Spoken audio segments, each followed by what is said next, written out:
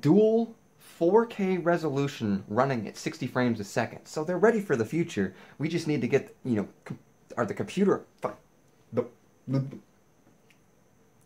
One other thing, DisplayLink said as well, they're ready to do 60 frames per second for dual. The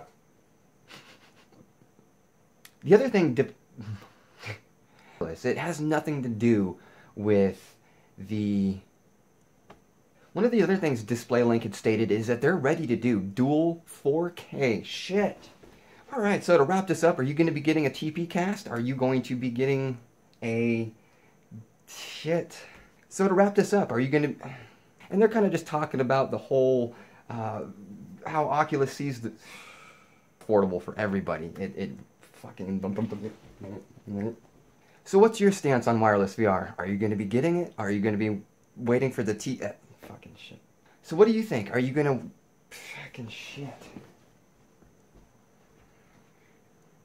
PC performance to start going up to match what they're... Fucking, what am I even saying? So what do you think? Are you going to get the TP cast when it comes out second quarter of 2017? Or are you going... Shit. I know that's a Vive, but we're talking about wireless, and it's got the TP cast, which is kind of where I was going with this.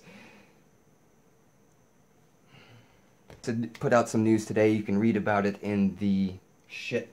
And they're talking about wireless stance and Oculus, and I don't know where this is going.